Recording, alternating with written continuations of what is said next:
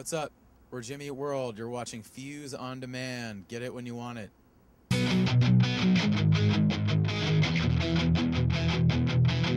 The new record is called Folie, Deux. It's an old psychiatric term from France, obviously, that translates to the shared madness of two, and that's kind of really what it means, is just when two people have this they kind of share an obsession and insanity, and it gets exponentially greater, and it's untreatable ultimately. And we use it kind of metaphorically. The record's a little bit of a satire about selfishness, basically. So that's what the record kind of is about. But I also, at the same time, I don't want to.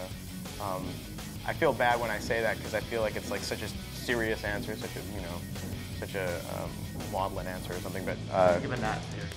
So another not serious answer is that About whaling. Whaling, yes, it's about whaling in Iceland, which is what they should do to pick up their economy.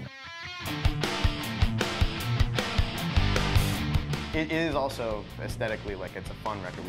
We had like a fun time listening to the record. We had a hard time making the record, but I'm really proud of it, and I listen to it a lot. So. When we collaborated with Fall Out Boy, Neil Avron, and we collaborated with Pharrell.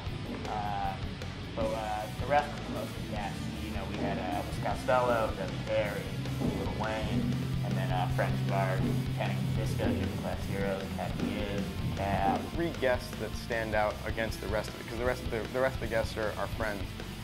Lil Wayne's a friend of ours too, but and Elvis Costello. No, but Elvis Costello, Debbie Harry, and Lil Wayne are three people that we really respect a lot, and we wanted to, sometimes when I'm singing stuff or whatever, I get to a point where I'm like, because I think Pete's lyrics on this record are his best, and they're so important, and they're so good. He doesn't get to say You nailed it. I think they're really good. So when writing it, I was like, there are certain lyrics that I don't think I'm good enough to sing. Like I'm good enough to like support this. So I wanted. I'm glad somebody Jesus say that. Christ, man. Someone can finally say that you're not good enough to sing.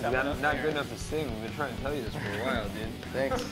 Thanks for putting up with me for such a long time. But not good enough to sing. But I wanted somebody with more like authority, with some more, and I think those three people really added it to it. That's not to belittle, Brendan from Panic Disco, who came in and he played piano and sang a whole song with me or whatever, and that was a completely other experience. It was totally cool, but yeah, so that was how the guest kind of came to be.